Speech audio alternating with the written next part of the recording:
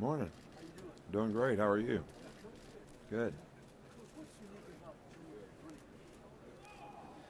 Well, first of all, let me just say that I think it's an honor, certainly a privilege for us to have the opportunity to be in the national championship game. I think it's a tribute to our players, our coaches, for the job that they've done all year long to create an opportunity for themselves and obviously playing, I think, one of the best teams in college football in the University of Georgia, and their staff and their players certainly deserve to be congratulated for all that they've been able to accomplish this year.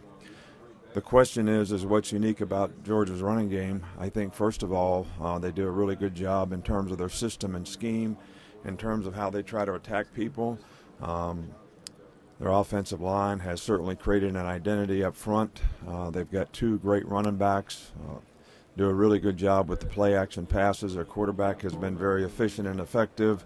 So the combination of the balance that they create with the running game and their ability to throw the ball down the field, whether it's RPOs or play-action passes, makes them very difficult to defend.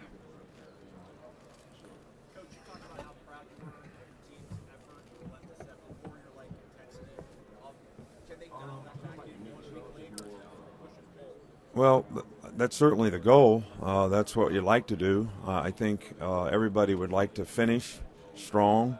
That's the goal for what we'd like to do. I think when you play in an emotional game like that, which both teams played, no doubt, it's a challenge for each individual to sort of act like you want to be, to come up with the energy, the enthusiasm, to go out there and play with confidence, not only in when the game comes, but in how you prepared for the game.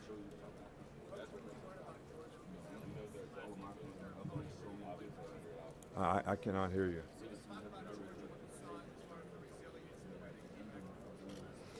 Well, I think it speaks a lot of a team's competitive character when they put themselves in a position where they have to keep playing and coming back in the game. But I don't think you get to this point if your team doesn't have that, and they certainly showed it, in that particular game.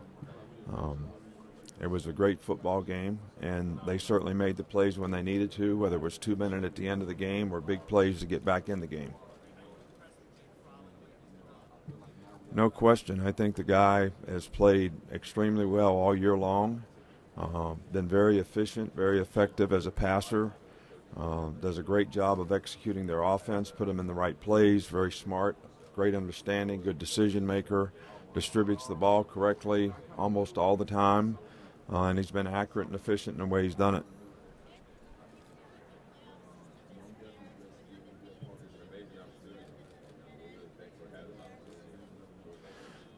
I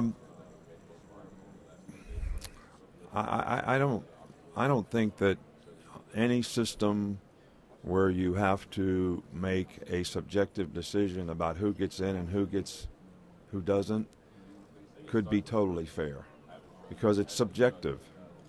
And I think there's all these factors that get taken into consideration, whether it's strength of schedule, conferences, whatever, conference championships. I mean, you know a lot more about this than I do.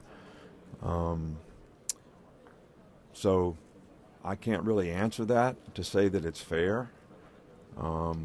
If we had a system where it was foolproof in terms of what you had to do to qualify, then I think you could say that it's fair. But as long as it's subjective, it can't be totally fair.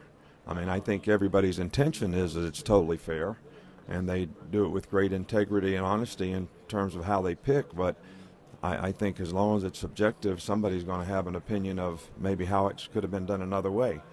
I mean, I always talk about the basketball tournament. They pick, 68 teams, and then you all have a 2-hour show on who didn't get in and who got in and all that. So it wouldn't make any difference how many teams got in. There'd always be speculation as to who could have or maybe should have.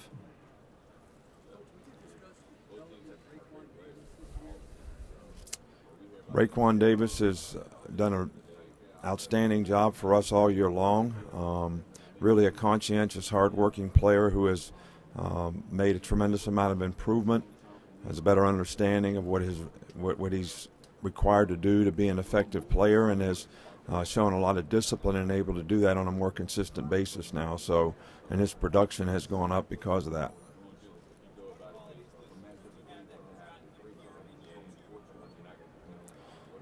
Well, Kirby's an outstanding coach. I mean, there's no doubt about it. He did a fabulous job for us for the years that he was with us, and I think the results that he got in whatever his role was, certainly showed that he's very, very capable in terms of leadership and being responsible to get people to play at a high standard.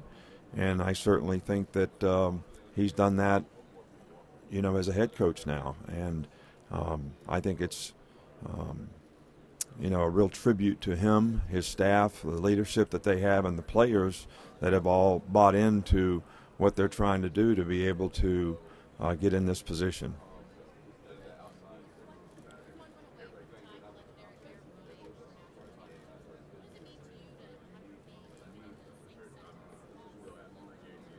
Look, it really doesn't mean anything to me. My number one goal is that, and the thing that I don't sleep well at night thinking about, is how do we get our players in the best position to be able to go play their best football game, whether it's how we get them motivated to do it, how we practice them to do it, the game plan that we put in for them to do it. I mean, these guys, these coaches, these players have really put a lot forward, made a lot of sacrifices, worked really hard to have the opportunity to be where they are, and this game's not really about me. All right, it's about all of them, and trying to put them in the best position that they possibly be in to have a chance to be successful.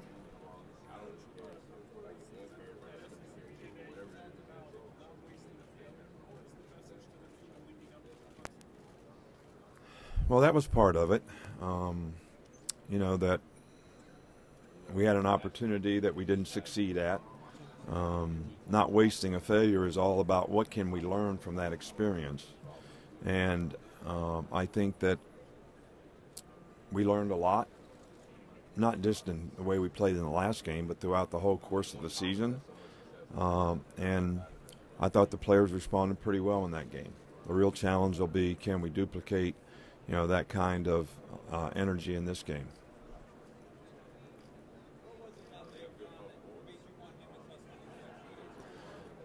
Well, Jake was an outstanding player, very productive in high school, great leader, had a lot of success on the field, came to our camp and was very, very, accurate, efficient, effective, right personality, got the right stuff. No doubt that he had all the ingredients and intangibles that you're looking for a guy to lead your team and be your quarterback. And, we were disappointed that we didn't get him, but he's certainly done an outstanding job with the opportunity that he has right now.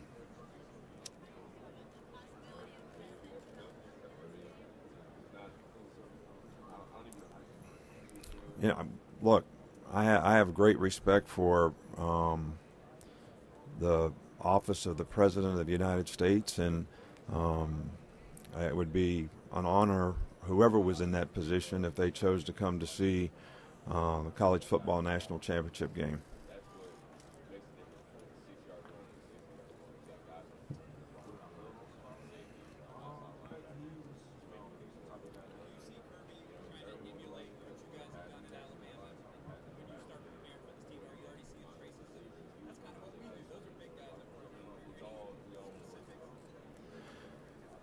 Well, we've had several guys that have been great assistants for us that have gone on to be head coaches, and one of the things that I always, say to them when they get the opportunity is, be who you are, and do things like you believe. And I think Kirby has done that, and I think he's done it extremely well. If there's something that he learned philosophically from the way we do things that has been beneficial to him, I guess that would be apparent to anyone in terms of what his philosophy is and how he tries to do things. But I also think that he's done a good job of being who he is.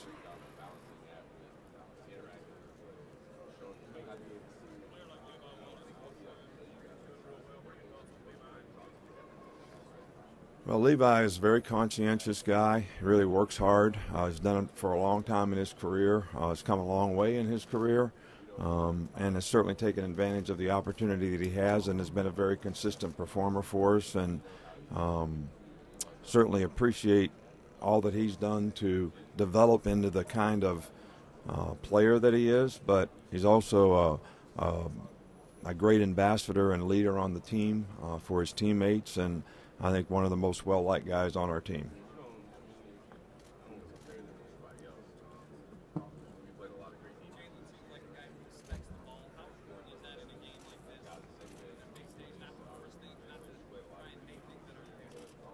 Well, I think that's always really important. I think turning the ball over is probably one of the most significant statistics in football relative to winning and losing. So to be able to take care of the ball without being risk aversive to the point where you're afraid to try to make a play is important. And I think turnovers will be probably important in this game. And I do agree with you that Jalen has done a really good job in terms of ball security and decision making and taking care of the football for us this year.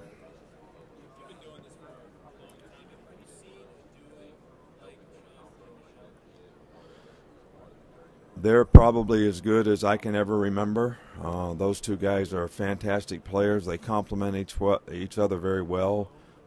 They're both relentless type competitors.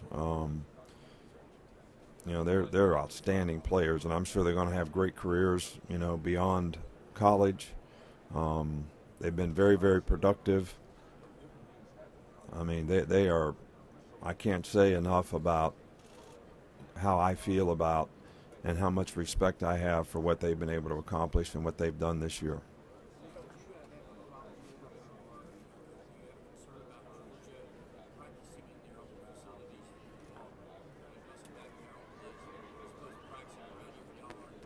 I got enough to worry about our team. I'm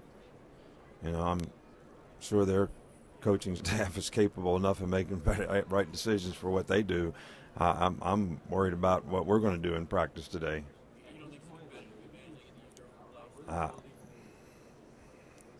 I'm worried about our team.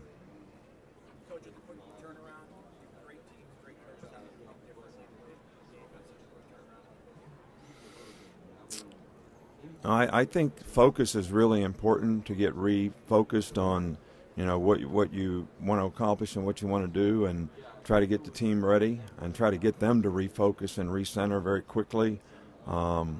It is a little bit of a unique circumstance because you're not just in a playoff game, you're at a bowl game, and you've been there for a long time, and you come home and have to immediately, get back into another preparation. So maturity of players is very important in terms of how do they manage that, how they handle that. And you never really know if you did it correctly until you get out there and start playing and see how everybody responds.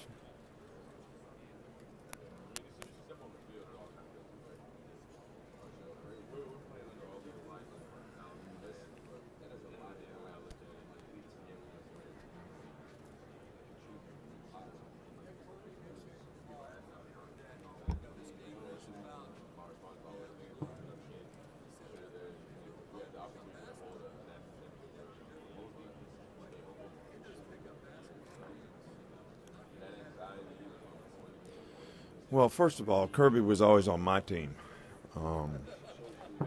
So we weren't playing against each other. We were playing with each other. I'm kind of the commissioner of the league when we play basketball, so I kind of pick my team based on who's there to play. I also pick the guy on the other team that's going to guard me, and I call all the fouls. So we don't lose much. But I do agree that this game is not about this game's about the players. I mean, these players have all worked hard to have an opportunity on both sides to be in a position that they're in, and they're the ones that are going to play the game, and we're all going to have to live with whatever happens in the game. But the game is really about the players, and that should be the focus of the game, in my opinion.